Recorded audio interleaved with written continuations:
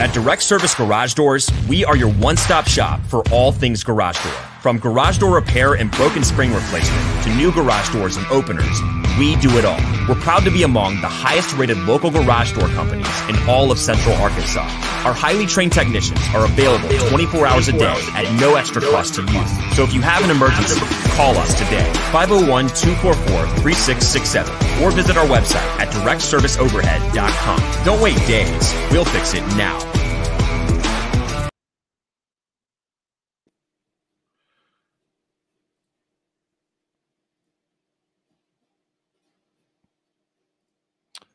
Yo, what's going on, Arkansas Razorback fans? Welcome to another Thursday pregame live show, if I could speak clearly.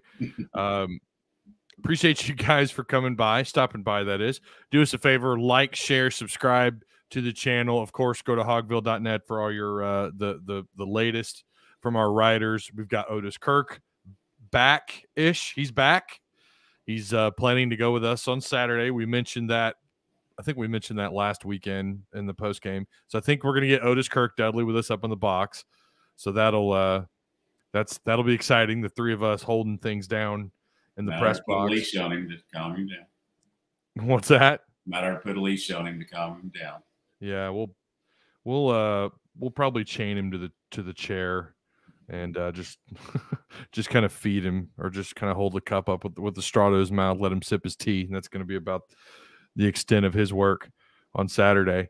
But yeah, make sure you guys subscribe to the channel. Go to hogville.net. Everything's free there. And Kevin McPherson's got you on basketball. Dudley, who's covering a little bit of everything, but baseball as well, and football, helping out with football. And then, like I said, Otis Kirk. All right. Shout out to Direct Service Overhead, the garage door repair company. Do appreciate them as the show's sponsor. Appreciate what they do. All right. It's family weekend, Dudley. It's here. We get Bobby Petrino in Missouri State. The Bears coming into town. Listen, you covered the Hogs when he was here. I can remember once upon a time ago listening to you on the radio talking about, I don't know, I always view that as just such a glorious time in Razorback history up until 2012. Are you expecting, like, are we gonna count the amount of neck braces Saturday, or are we just gonna try to get a rough estimate? I guess we'll go with a rough estimate. I've never had anything bad to say about him professionally. He's a tremendous offensive mind. Had a lot of success when he was here. Had a lot of people willing to forget some things because they were winning. And you could honestly say that the program went in the ditch. And while it had its components of winning and some progress, it didn't really get back on track until Coach Pittman arrived, and really after that first year. So I think it's fitting that those two guys are going to be on opposite sidelines, this weekend. Two very good coaches that came about their jobs in different ways. And like I said, I would never have anything to say about him bad professionally. Yeah, as a fan at the time, I mean, I'll admit it. Anyone who's followed me long enough, they know I am a Razorback fan. I remember when they hired him, that was such a big deal, and it had been rumored for a couple of days, and then it just happened. What was it like as a member of the media covering him? Obviously, up until 2012, what was that like? There were always 8-minute press conferences. However many questions and answers you could get in 8 minutes. That was kind of a standard deal. He was good in answering the questions that we asked, just didn't like to ask a lot of them. For the most part, he explained, what he was doing in terms that not only, those who have watched or played football could understand, but also the fans. I think he got across, to them. And great offensive teams, a lot of talent there. But again, just as he's doing with Missouri State right now, he takes the players that he has, molds his offense to them, and that's why they've been successful in Division II or Division I AA, I guess it is now. And while, he's been successful anywhere he goes, is because he is a great offensive mind. I always got the vibe when he was here, that was his program from head to toe. I mean, his DNA was all. I mean, that was him. And I know we want to concentrate on Missouri State. We do want to get to that, but something and we're hoping if everything goes according to plan, we're going to have DJ Williams up here at 11:30, and I can't wait to talk to him about his time under Petrino. But I always felt like when you took him out of the equation, it was like a game of Jenga. You know, the game where you build block by block, piece by piece, and you pull that piece out. Well, it just all falls apart. I always got that vibe that had he been here in 2012, that team was – this is me personally. I thought that was a 10-win team. Tyler Wilson's back, Niall Davis, Dennis Johnson, Kobe Hamilton. The list goes on. A lot of experience, guys back on the offensive line. That looked like a pretty well pieced together team, but what was important was he was the X factor. Petrino was the X factor. Yeah, I agree with you. I think they would have had a great season, and I know that it disappointed the players. There have been several stories this week, and DJ can speak to this certainly better than I can, that he asked for personal responsibility from a bunch of his players and demanded that and didn't want to hear any excuses, but then went out and did what he did that ended up losing his job. So I think while they had great respect for him as a football coach, they lost some respect for him, as a man in doing what he did. But obviously he demands excellence on the field. Watching one of his practices was interesting in that if the defense made a play, that was going to be an issue with him and Willie Robinson, the defensive coordinator. I mean, he wanted to see his offense succeed. He wanted his players to have the offense succeed. And defense, we'll get around to that sooner or later. Yeah. Defense took a back seat. There's no doubt. I always felt bad for Willie Robinson. Good luck trying to catch up to that offense. I mean, they're going to score.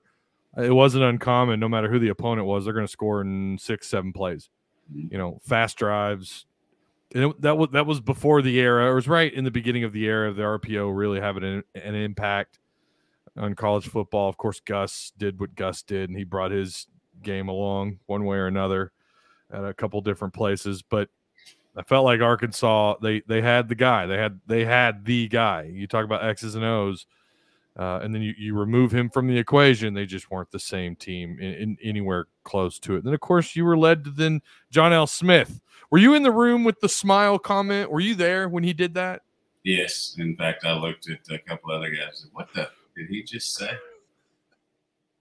I'll never forget that. University of Alabama's team, baby. Say what now? I said the University of Alabama's team, baby. Yeah. Well, that was another one of his malaprops. Yeah. He was something. It was that time, that era was so wild. And of course, you move into the Bielema era after that, and it felt like things were going in the right direction. And of course, we know how that unfolded. But what we gained out of that, though, was Sam Pittman. I think his exposure to Fayetteville. Of course, he knew about Fayetteville, but I think that ultimately led to Arkansas having him now. So now that we're all kind of caught up on that, on what was, let's talk about what will be. Arkansas taking on Missouri State. Let's just start off with the guy that pops off on film. They got a pretty good quarterback in Shelley. You talk about molding to what you have. Well, he's got a guy that can do some damage on the ground and through the air in Shelley, their quarterback number 3. Yeah. I think thrown for 568 yards. Also has been a running threat. As you said, he handles their RPOs, so Arkansas will have to play assignment football. That's something you have to do any time. But when you're especially playing an offensive genius head coach, then you really have to, because you know that all this week and maybe even a couple weeks, he's been sitting back and diagnosing Arkansas secondary, especially. I know he's going to try to stay away from wherever Drew Sanders is at. Drew Sanders is suddenly, somebody that you're going to have to game plan for. And I think that, that's going to be not only the case this weekend, but here on out. But I think he'll see some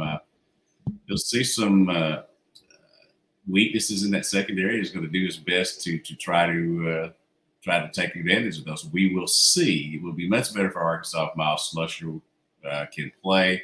We'll see if he does. As you well know, from going out to practice, he hasn't been there yet, or at least he hasn't been there when the media has been there, is how I'm going to go about it. If they brought him in after that, that may be the case, but he'd be much better. But I do think that you have a situation where at least you have Latavius Brenny and Dwight McLaughlin, guys who have played in SEC games, who've played in big situations, who have made plays. They've also given up a few too, but you're much better off with those guys than, let's say, you would have been trying to put in a freshman or whatever for Jalen Catalog. And now you can allow those freshmen to come along, which I think are going to be great players down the line. This guy talking about exploiting Arkansas secondary, and of course, we didn't see Slusher Monday or Tuesday, and like you said, we didn't see Slusher. That doesn't mean that he wasn't a participant in one fashion or another in practice. But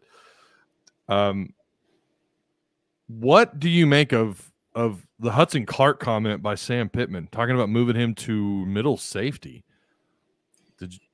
Was that something that kind of surprised you a little, or a little bit? But I think he feels better about his quarterback choices than he does his depth at safety. There are so many people that can fit into certain pigeonholes as a defensive back, and they're better in one spot than the other. Of course, these days you play with the nickel pretty much all the time. So, Jaden Johnson has really come along there, and I think he's going to be a force. So I think he's looking for what the best things he can do. And Hudson Clark is very experienced. He's been in the Arkansas and Odom system for several years now. I think his coverage ability might be better off at safety. So while I'm a little bit surprised to hear that, I do think they're saying, let's get our best ones on the field, and that's I think that's what they're trying to do. Certainly seems to be the case. I've said before, tack some weight on him. He's behind Catalon. He was the second best tackler in that secondary. He's not afraid of contact. And he has good technique. He's limited sometimes athletically, and when he does get burned, he becomes the whipping boy for the fans and all that. But if you go to Pro Football Focus and look at the grades, he grades out better than anybody. And I think there are many fans who would find that hard to believe, but they only think about the plays that he's given up instead of the ones that he made. Yep. And Otis, listen, I get called pretty critical or I'm told that I'm pretty critical, and especially when it comes to the secondary, but that's mostly because I can only tell you what I see, and Hudson does get beat. I mean, he does. We haven't seen it as bad this year. I'm actually kind of excited to see if they do move him over, and then kind of get a different look at who's playing, cornerback 1, corner 2, boundary versus whatever. Clearly, Keon Parker is an impetus of making this move. The young man who certainly hasn't gotten Coach Pittman's attention, and when your head coach tells the media at a press conference, I think he should play more. Well, he's about to play more. Yeah. Kind of no question, no brainer at that point. I think he's going to play more. This is the game, and this is the game. If you're going to make some moves and you want to see it on film against an opponent, this is the week to do it. Not saying that they should overlook Missouri State at all, but let's be honest, in terms of the talent that they're up against, this is definitely the lowest tier level of talent. Now, it is Bobby Petrino, so we all know you got to keep that in mind. Maybe the best offensive coach with the not as good a talent, although I think we should discuss the talent at Missouri State didn't start there. Most of it didn't start there. He's accumulated through transfers from big-time schools that you never would have thought would have ended up at Missouri State. So you got to give him credit for that. I guess he's out there actually doing some recruiting. Yeah. Probably Missouri State fans. I know they don't have a large media. I think they've got like one guy that covers, but I'm sure he's staying busy because they have talking about keeping up with the reports on recruiting. It's something like 22 transfers, I think, over the course of 2 years or something. I mean, that's not insane, but that's still really high. And these, like you said, these are kids coming from all over the country. Some of them, they were 1-10 the year before he got there. He was hired by a guy who actually grew up a Razorback fan and is now the president up there. Who has made it clear he didn't have any qualms about hiring him. He thinks that he's learned from his past transgressions and that he's, fully focused on football. And interestingly enough, there's no, if you read the story this week from Chris Lowe, there's no plaques or trophies or anything adorning his office. Now it's just pictures of grandkids. Yeah. And that, I mean, it certainly seems like he's okay. Well, let's just call it then. You and I, let's call it what he did down at the Little Rock Touchdown Club. Mea culpa. You think it was sincere? Yeah, I do. And the reason I think it was sincere because he took an unbelievable amount of criticism from people not only that were fans, but from people that he respected nationally. And that was quite a scene. I'll never forget being in that press conference with him with the neck brace. And I had some inside information on that because I had knew somebody involved in the investigation, so I knew he was lying. But that, I think it was reiterated this week. Jeff Long said, don't do that press conference. But he wanted to do it because again, if you'll ride around on a motorcycle with a blind on the back without a helmet, you believe you're bulletproof.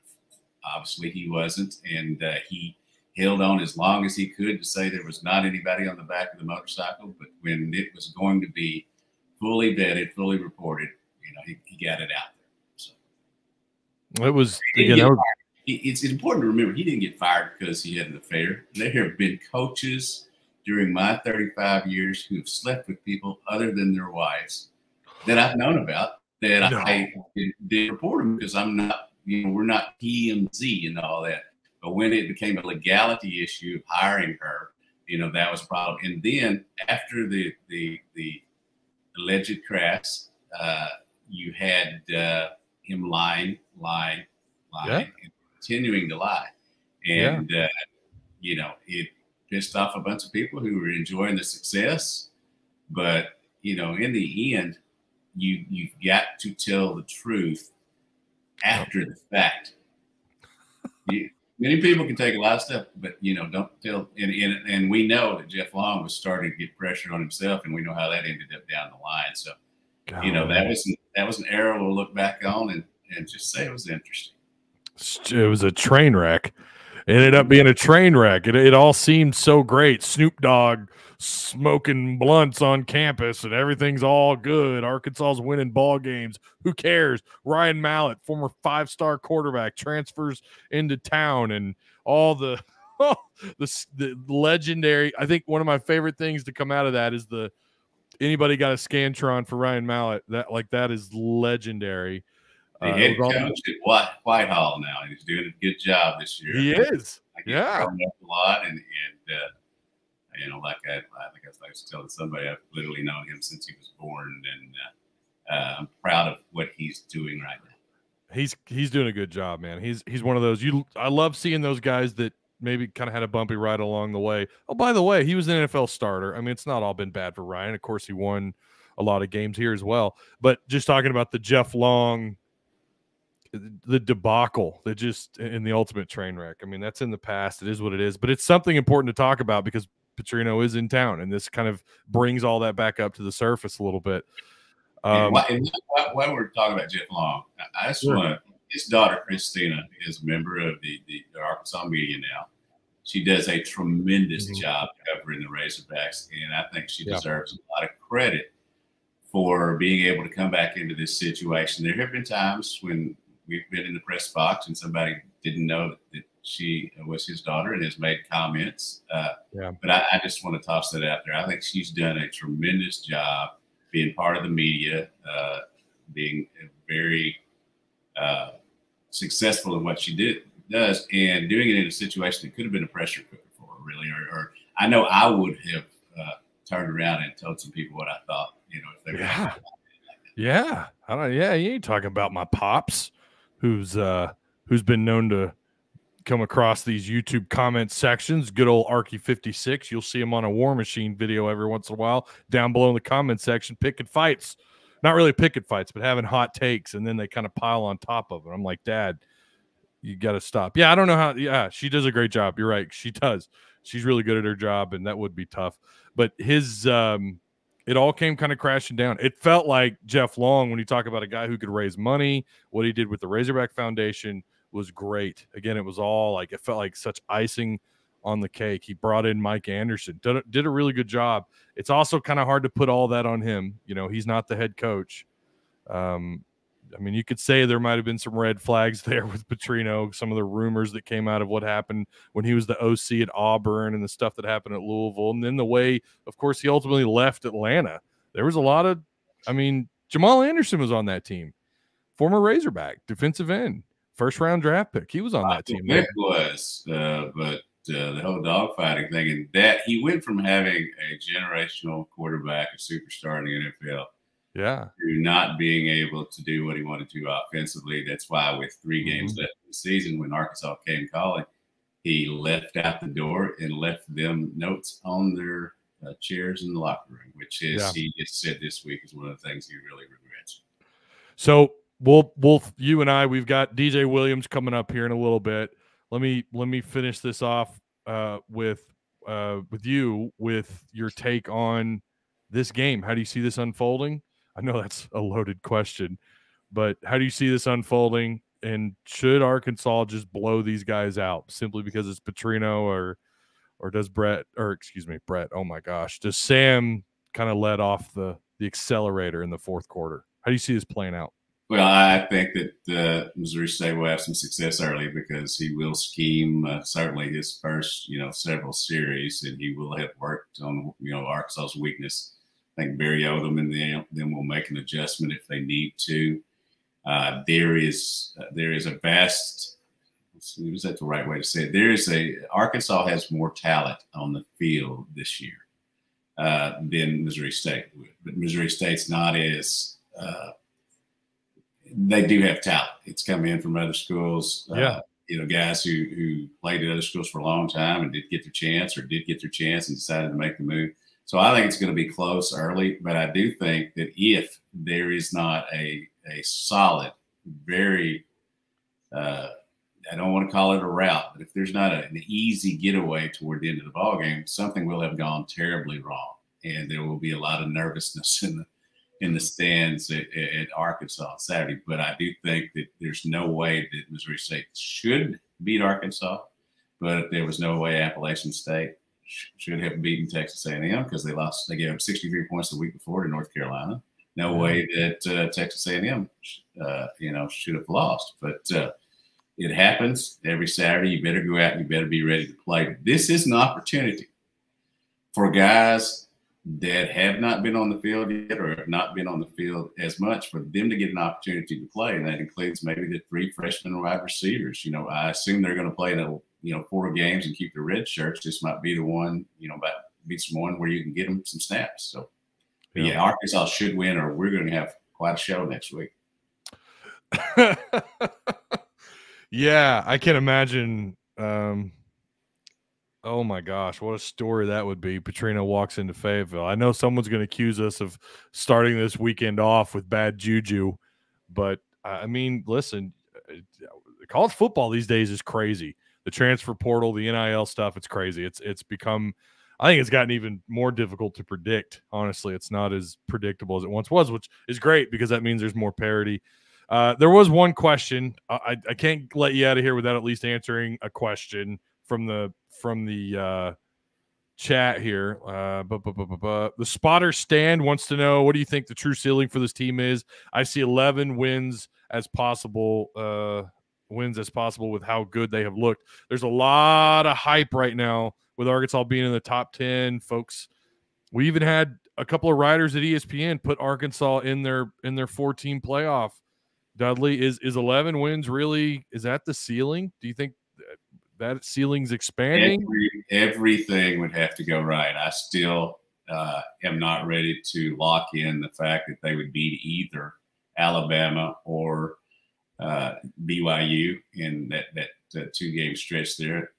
I think that they have the opportunity to be really good. I'm worried about the secondary as everybody else is. Maybe it'll play itself out. But the true ceiling, I still believe there's going to be around 9 wins or something like that. But each one they play, if they get better, and you look at some of the other teams besides Alabama, who obviously the only team it looks like to me that can stop Alabama is themselves, and they did a really good job of it last week with the penalties and different things like that. I'm not ready to go anywhere near the playoff. I'm not ready to go anywhere near calling this a special team of all time, but they are doing that. You can only win 2 games if you play 2 games, and they've done that. At times they've looked really good, at times not. Let's get through the next 3 games, and then I think that'll tell us. Because I think Cincinnati's pretty good, but not as good as they were. I think South Carolina had shots to beat Arkansas deep. Spencer Rattler in the press conference said he wanted to make sure he got it over the Arkansas defense, and well, he did, and his receivers. And if he had hit some of those, you get a real tight game in the 4th quarter. So I'm not ready to jump on board fully yet, but I like what I see, and I think there's the opportunity to get better, and that's what you try to do each week. One more question here, and I agree with that too, by the way. I think this could have been a different conversation had he connected on even just a couple of those throws. Not saying that it changes the outcome, but it could have, I don't know. I feel like we'd be having a little bit different discussion, and we probably wouldn't be seeing as much hype as we've seen had those gone through or had they been completed. Are we going to see Dominic Johnson this weekend, or is that a game time decision? Simply up to Dominic Johnson. I think he's going to play. I don't see what would keep him from playing this weekend other than just his mentality. And I got to believe he's ready to go now. I haven't had any personal discussions with it, but Coach Pittman keeps making it very clear that Dominic has been cleared medically. Now he's just got to be cleared mentally, and he's got to do that himself.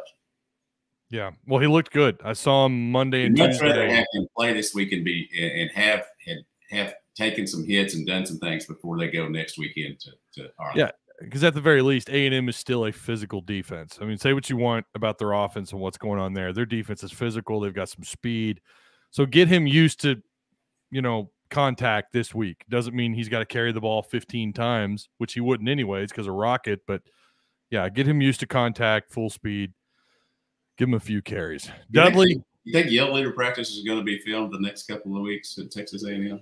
Probably shouldn't do that, should they? Yeah, it's true. That's true. Well, I appreciate you coming with us this morning, Dudley. I will see you at the game on Saturday, my friend. Sounds good. We'll have our normal seats there. That's right. We'll be there. You and I, and now Otis will be up there with us. Finally, the 3 of us. It's a party. That's right. All right, Dudley. Thanks a lot, man. You bet. Later. All right, we have coming up next here. We have let's get rid of that.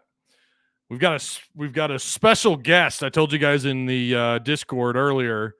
Someone did get it right, but I said we've got someone coming on that's pretty special, former Razorback. It took a while, but someone finally got it.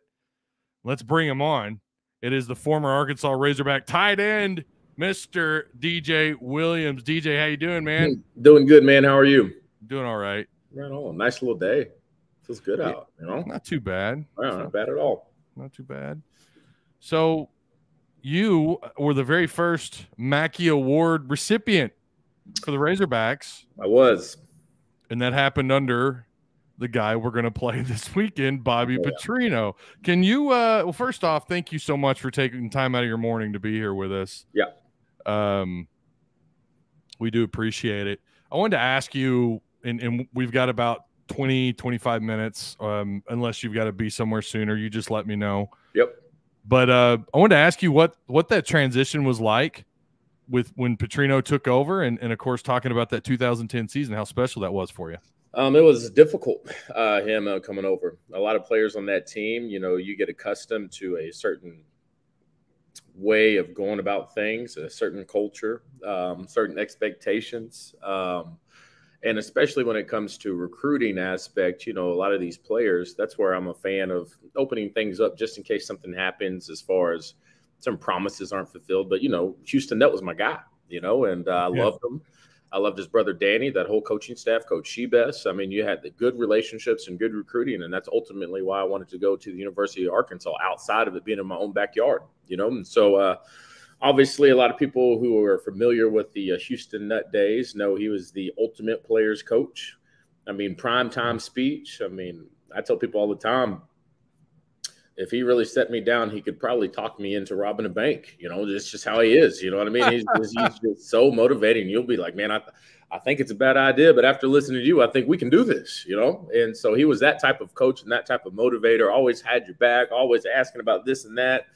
And just one of the boys, the ultimate players coach. And so when that switch happened, man, you go from one extreme to the complete opposite. And we heard about Petrino before he even got there, about his escapades at Atlanta, his time at Louisville. And you hear about Brian Brom, quarterback, kind of saying he's the hardest coach I've ever played with, but I'm glad I played for him. And we're like, man, what does that mean? We learned real quick exactly what that meant. So that was a very tough transition for me because, he came in. I didn't take too kindly to him at first. And a lot of people don't even know I was trying to transfer. I was trying to go to Ole Miss and go with Houston Nut.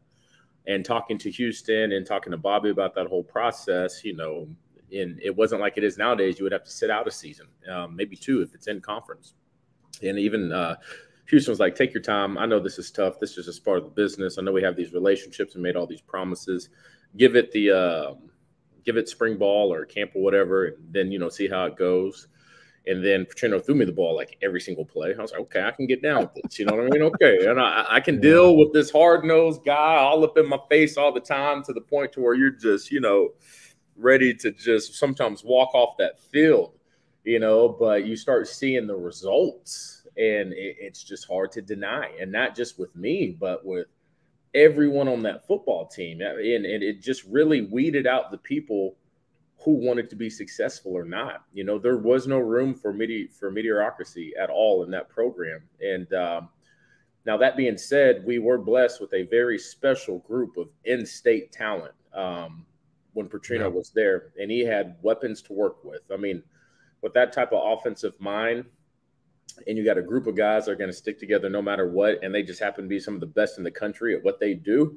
I mean, that's why that team was just set up for success. And so it was definitely a very interesting transition. I'm very glad I stuck around and I was a part of it. And me not seeing eye to eye with Petrino, I would say quickly changed. And it came from a matter of, I don't really like this guy, to I respect this guy, and it was a big life lesson, not just for me, but I think for everyone on that team about like change. Sometimes it's hard, but if you don't want to go, to Austin, Texas and lose 52-7, then change is necessary, Was that the same kind of attitude with the rest of the players? I mean, guys that were there from Houston Nut in that era, was that the same kind of attitude? Like, I don't know about this guy, but hey, we're the guys that were there now, like Jarius Wright, Joe Adams, Greg Childs, that whole little group, they didn't know no better. That's all they knew. They never got to experience Houston Nut. They got recruited by Tim Horton in Houston and Danny Nut, but as far as what college football is like, they had no clue. They was like, oh, this is normal. All the rest of us are like, this ain't right. You know what I mean? And so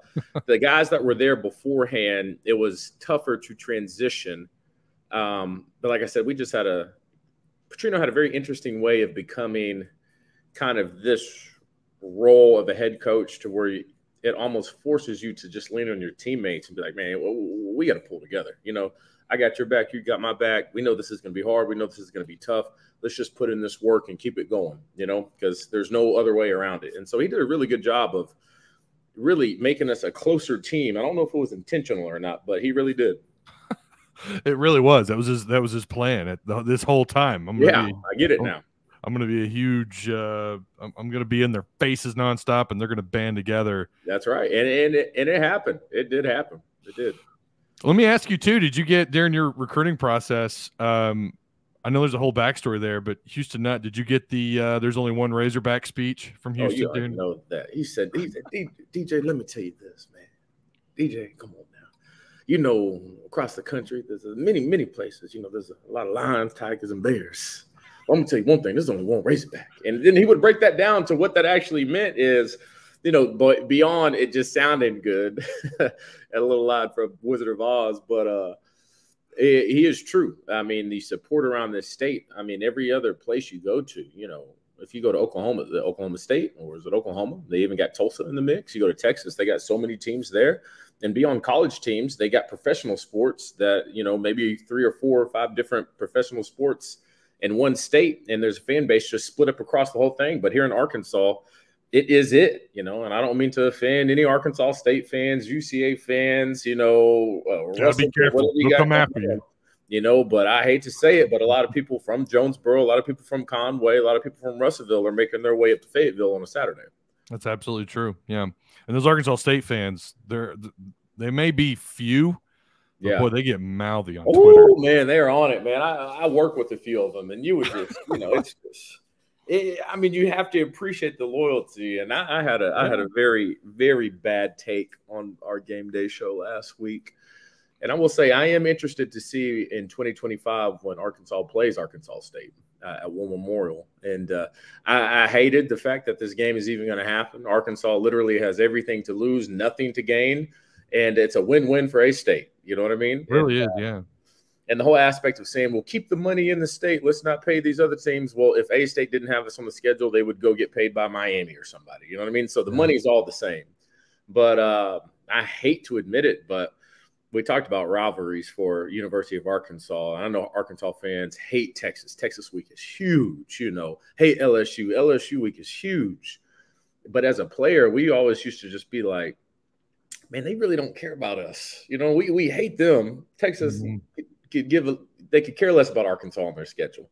LSU is the same way. There's only one school I could see out there where there could be a mutual, like, I can't stand those guys and they can't stand us. And it, unfortunately, is Arkansas State. But yeah, I've said the same thing. Yeah, I mean, that's the only thing that makes sense. And I guess we'll see with that turnout at War Memorial. You know, that game's going to be nuts. You know what I mean? But if it still happens at War Memorial, I kind of wonder if by then, if we're not completely backed out and playing that game in Fayetteville. Yeah. I don't know. I say that, but I've said that for like several years. I'm kind of surprised. Let me ask you. So wait, you're from Little Rock. How do you feel about that stadium debate? Do you feel like they need to keep it in Little Rock, keep the tradition? I'm gonna keep it real. I'm extremely biased. You know what I mean?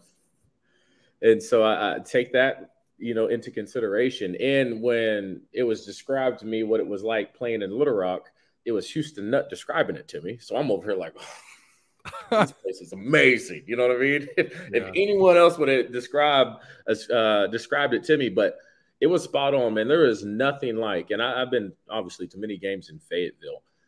It's not necessarily the stadium; it's the people here in Little Rock. And when you pull up to that stadium, coming up Markham, and you see a sea, like you don't even see the golf course because there's so many people. I mean, hell, 80% of them can't even get into the stadium. They're there just for the party. And they line that bus, and you can hear them hitting that bus. I mean, it is a different kind of feeling. Like these people in Little Rock, it's a different breed. It's rowdy. And I would think anyone else in Northwest Arkansas would agree, but like them Little Rock folk a little different. And so as far as atmosphere and environment and, you know, as players, and you may think it's cliche or not, it's just a different sense of pride, you know, when you see these guys. Because, you know, Northwest Arkansas is flooding in money, you know, and I know Little Rock has good money too, but for the most part, there's no comparison in the type of people up there and people here. And so when you roll up to these games and you see people that would never have the opportunity to get close to a Razorback football game, and it's just like, this is our home. It's just different. You know what I mean? Now, I don't know if I'm saying that because I'm from Little Rock. I get it. But at the same time, yes, for a home game, it would be nice not to travel 2.5 hours on a bus. You know what I mean? So yeah, disadvantages and advantages. I've said for years, and I said this on my other show, Northwest Arkansas. I'm from here, born and raised in Fayetteville. I've worked at Sam's Club corporate, so I've been around that part of the state and those people. A lot of transplants. a lot of people from outside the state. And so I feel like the diehard fans, they're still here. They're probably in Farmington now. They're in Goshen. They're in Lowell, whatever. But I've always felt like outside of NWA are some of the most hardcore Razorback fans you will see anywhere. They're in Jonesboro. They're in Central Arkansas. They're down in Arkadelphia. That's right, man. I've lived here my entire life. I've gone to many games in Little Rock. I've tailgated both places. It's just a different environment. Yeah, you know, Northwest Arkansas is bougie compared to Little Rock. You go to Northwest Arkansas, they got some really dope tailgates. I'm telling you, I'm like, dang, this is fancy. But I need a little bit of that just rugged old smoker with rust on it. That's people, right. Questionable people on that tailgate, but they're a good time. I like that aspect too. Yeah, nothing like it down there in Little Rock, man. I've never been on the golf course though. I've tailgated down there twice. I've never been on the golf course. Man, it's a blast. I mean, and you talk about a place where color don't matter, status don't matter. The only thing that matters is that Razorback, and it's special, man. It is special. Them Hogs. I will say I've been doing tailgate tours. I did a tailgate tour for the Cincinnati game. We're going to be out there Saturday, myself and our photographer, John. Yeah. I will say the tailgating scene has improved in Fayetteville. It has. It's still not Little Rock level, but it's getting better. Well, we travel. I travel to every game, and so I see tailgating to the max at every single place. And I wish our administration or whoever is over it would kind of relax on these tailgating rules and these tailgating spots that they're just charging out of the wazoo for. I mean, I've talked to a lot of donors who tailgated for years, and it said, one, they keep pushing us back. I love to look at the parking lot in front of the stadium, and it used to just be packed with tailgates. That's not a thing anymore. They're kind of pushing it back, and they're charging more for it as well. People are just like, man, I don't know if I want to do this anymore. So I've been to places. You go to LSU, you go to Bama. It's just like a free for all, and it's like they say, don't worry about this, that. We just want y'all as close as possible and to be crazy. And so we got some room for improvement when it comes to the tailgating scene. I just wish they would kind of lower the what's the word I'm looking for? The qualifications that people would need in order to tailgate, and just let them loose. Let them loose. Let them do their thing. Get wild. Yeah, that's what they're there for. So let's talk about this matchup really quick this weekend. I don't know. I've caught a little bit of what they do. They've got this quarterback, DJ. I'm not going to lie, man. This dude looks pretty good. Running an RPO, which is different for Petrino, and you would know that better than anybody. This dude can get it done. Shelley is his name. Where's number 3? Give me your thoughts on their offense and how it differs maybe from when you played there. Being a Mackey Award winner and being a part of a great offense in 2010. Can you tell us kind of the difference between what they do now and what they did then, and maybe talk about that quarterback a little bit? Yeah, he's Petrino's just going to work with what he has, and he was very good about not asking people to do something who knew they were not going to be good at. He looks at his talent, he looks at his roster, and he says, this is best fit for this team, and he has the offensive genius to make it work within his scheme, because he's a lot of people thought we just aired it out when he was here. We were a very balanced offense.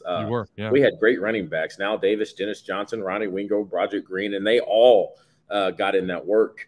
It's just sometimes it's flashier when you see the Greg Childs, the Kobe Hamilton, Jarius Wright, Joe Adams. They're out there just doing their thing as well, but very balanced offense. And he's going to incorporate that in everything that he does, depending on the defensive scheme and, like I said, his personnel. But you talk about the RPO. The perfect example is when he went back to Louisville and had Lamar Jackson, and he says, this guy's a talent, and, Mallett doesn't have that ability at all. You know what I mean? So he figures out the personnel, what best fits them. And when I tell y'all, when we'd be in those meeting rooms and we'd be at practice, and, he would he would have sheets drawn up for the scout team. Where's the camera? Yeah, sheets drawn up for the scout team. And it would everything that they would do. And I'm over here in my mind, like thinking, we'd run a play. If it wasn't right, we'd get back up on the ball. And he says, no, defender, stand right here. And I'm over here thinking, there's no telling where that defender is going to be in the game. Let's just go with the flow. And I'll be damned. I mean, every single play, like the first play against Ole Miss, he said this was going to happen. It's going to be a cross. This dude's going to drop this linebacker. That's the only person you got to be. And it was, as I'm running, I was like, this is exactly what happened in practice. I mean, he is there's no telling how much he watches film and picks up on tendencies. We had another play against Ole Miss another year about understanding the technique of a defensive lineman just based off what we do. He's teaching us their tendencies and their reaction based off what we do, so we would use it against them. And so when I look at Arkansas on the defensive side of the ball, especially with our linebackers, when it comes to bringing pressure, it seems like they have a responsibility to somewhat have the running back in somewhat of a man zone type scheme. And if the running back stays in a block, then they engage and rush. I see it all the time. And Petrino was very good at spotting that. And that's where a lot of my over the middle catches came from, was bait like I'm blocking, wait till they engage, and then I just slip out completely untouched. And so he sees all those tendencies. And, I do think we're going to win this football game, but I know Petrino is thinking, man, if I just had a guy that could maybe run faster than a 4.4, or maybe an offensive lineman that weighed over 270, I'd be very nervous about this game against our defense. What do you make of their quarterback as far as just his place in this offense? You talk about Petrino kind of, working with the roster that he has. Does he impress you a lot in film? Do you kind of? Oh, no doubt at all. You look at his ability to be balanced and decision making. And the thing about decision making, you have to give hats out to him about making the right read. Making a couple gutsy throws, being very competitive. Petrino really doesn't have much margin for error when it comes to his patience. You know what I mean? So I've heard. When you see quarterbacks in that type of offense, push the boundaries, it's a cool thing because he's very confident, because he knows if I do make a wrong read, I'm finna go get chewed out on the sideline, but just the ability to push those limits and take those risks says a lot about him. And once again, Petrino has him out there for a reason, And I don't care if you're the best player in the world. If you do anything wrong, you're going to hear about it as soon as you step off the field. Well, let's flip the switch a little bit. Let's talk about Arkansas's offense for just a second. Kendall, so far, they've played 2 games. Obviously, they're 2-0. The offense looks like they're clicking on another level, and that's without Treylon Burks, and that's without any receiver really standing out. How would you assess their games or how would you assess their play over these last 2 games? I mean, they just have the ability now to control, the tempo of the game, control the whole pace, and just because they're so dominant in running the football, they could run almost every play if they wanted to. Obviously, they know they're going to come across teams where there's going to be defensive linemen and linebackers. That's not possible. So I really do feel like they are really trying to establish being balanced as much as possible, because they know those teams are coming. Now, if they wanted to, week 1 and this week, they could have ran every single time and been just fine. And so it's very cool to not only see that, but the development and the trust that Browse is now putting in KJ. They do try to dial up some big shots. It's just like the defense kind of has been doing fairly good about stopping some of those trick plays that you would see, or those plays where they set up for a bigger one. I saw one play last week where Trey Knox and another receiver, they were acting like they were blocking for the running back who was doing a little bubble route.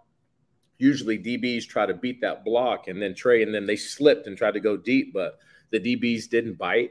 An old KJ Jefferson probably would have just let it fly and hope for the best. But now he's making the smart reads. He's understanding, okay, I don't have to score a touchdown every play.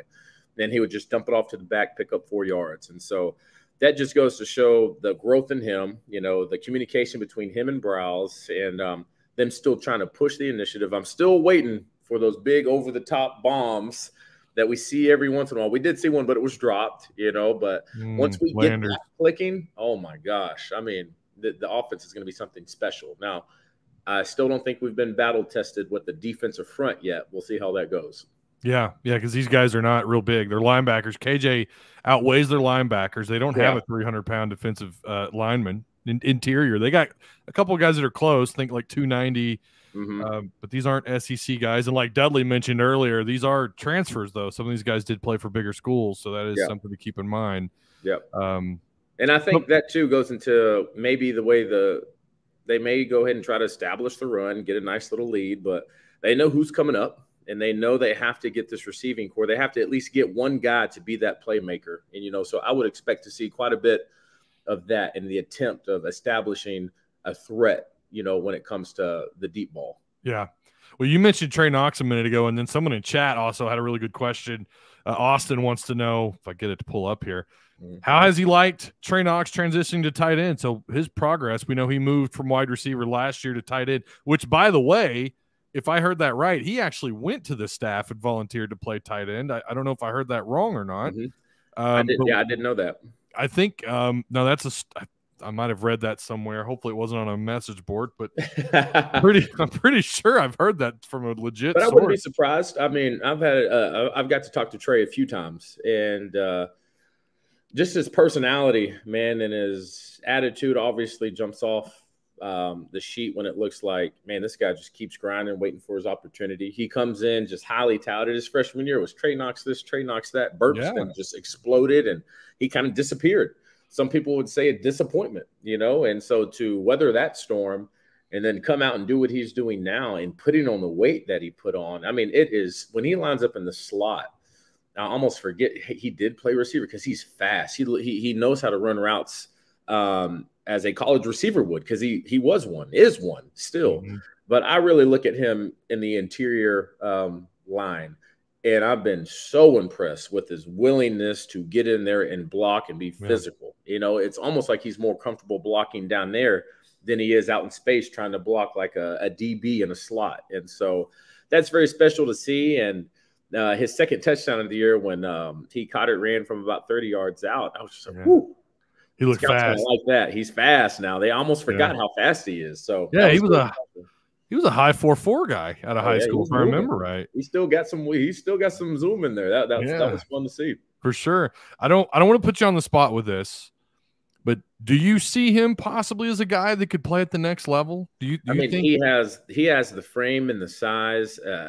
If not drafted, he'll be put on a team. I mean, he's just too physically gifted. You know what I mean? And they'll figure it out there. You know what I mean? If it's a free agent thing, it really ain't costing him much. But I don't know if you've stood next to him lately. I forgot how big he was. I was like, that looks like an NFL tight end, So, and for him the more comfortable he gets with that position. Now the NFL, it's a different league now. They got some real dogs over there. All right. So, but that being said, what they're doing with tight ends now at that level, he fits the skill set. He really does. And so I'd be very interested to see how that works out. I kind of want them to put him in more. We've been so effective in the red zone, but if we ever did struggle, it'd be nice to have a package where you split him outside one-on-one, and if they go man-to-man, most likely they're going to have the linebacker covering him, and that should be an easy win every single time because of his skill set from his receiver days. Well, he had that reputation coming in his freshman years. They weren't 50-50 jump balls for him. It was like 80-20 jump ball. He has that ability in the catch radius to come down with just about anything that you want to throw at him. And we know how accurate KJ can be in those tight situations. Question, this is a good one. This is from where'd it go? Here we go. Do you think you would enjoy playing in this Browns offense with KJ? I mean, I would probably say no. Okay. I would say no just based off of I loved our offense and what we had going on when Petrino was there. There's just so many moving parts when it comes to Browns, even before the snap. And, like, the tempo was so fast, and which is not a bad thing. It's just, I think so much of that offense is based off of, I would say Brow's decision of what he wants. I think KJ makes a few decisions here or there when it comes to hand it off or keep it. But passing wise, for the most part, you see where he wants to go. I really like the freedom we had on offense of going up to the line of scrimmage. Petrino would call a play, and Mallett had the freedom to switch it at any time that he wanted. And a lot of it was from input from his receivers. If we saw a front that we've seen before, we understand what blitz is going to come.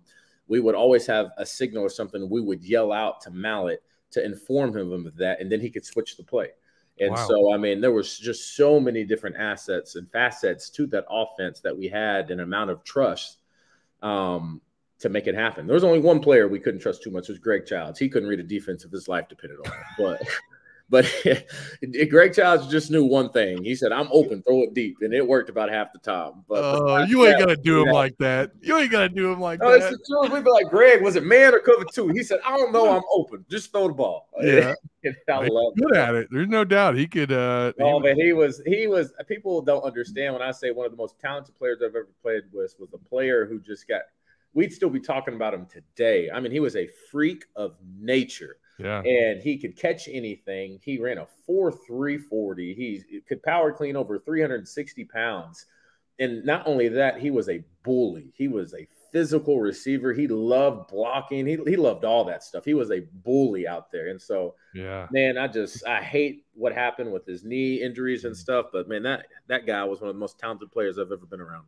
Are you still? Last question. I'll let you get out of here. Are you still pretty tight with those guys? With those guys that you play? Oh yeah, we all chop it up. We all have a good time. I do keep in touch with a lot of my former players and teammates, and I'm actually going to see one this weekend, and I'm very curious to talk to him. Tremaine Thomas. He's the defensive back coach for Bobby McPherson at Missouri State. So that's right. Yeah. And it's so fascinating because that guy, I don't think I've ever heard him talk at Arkansas. He was so quiet. Now, he was a headhunter out there, and he was a ball hawk, had so many interceptions. But I'd be very curious to be like, so what is it like being on the other end? Because as much as Petrino chewed us out as players, he was way worse on the coaching staff. So it'd be a good conversation for us to have.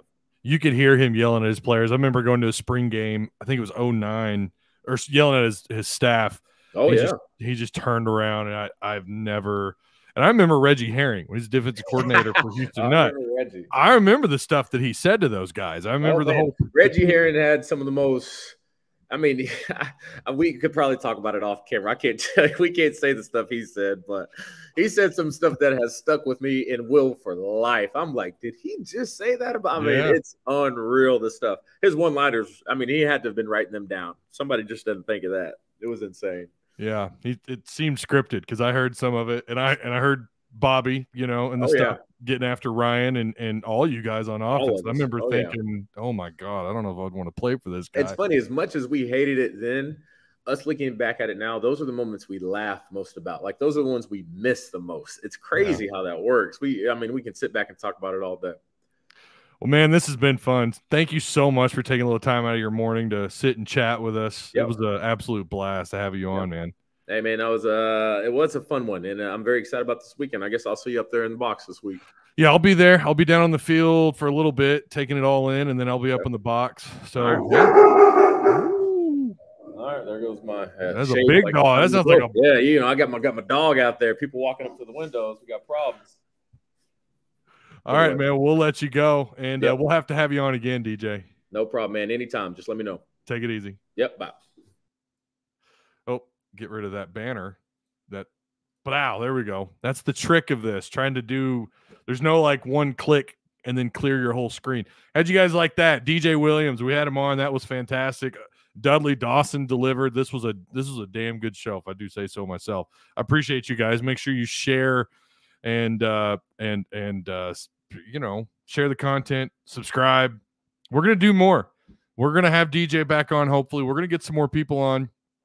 And of course we're going to get Otis back. Hopefully we'll, when he gets to feeling better, we'll have him on for longer. So, top 3 episode of all time, Ty. Well, I appreciate that.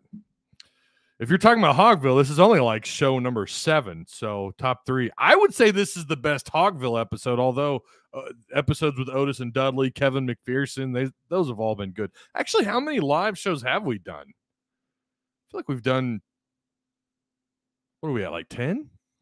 12? I don't know. Ty, once again, with the fire content. Absolutely. And we're not able to do this without you guys. So remember, again, like, share, subscribe, all that fun stuff. Go check out, if you need garage door repair, go hit up Direct Service Overhead, the garage door company. All right? Our show sponsor. Arkansas has a good defense. Only concern is backfield, says Johnny Cash. Love that name. We will talk tomorrow. I'll give you my prediction tomorrow and on Tuss Talk with Ty on that YouTube channel. So looking forward to it. And I hope to see you there. And go check out hogville.net. All the latest and greatest content from the greatest guys like I already mentioned their names: Dudley Dawson, Otis, Kirk, and of course Kevin McPherson. All right, I will see you guys. Some of you I might see tonight in the Discord live on Tuss Talk Discord, and then the rest I'll see you tomorrow.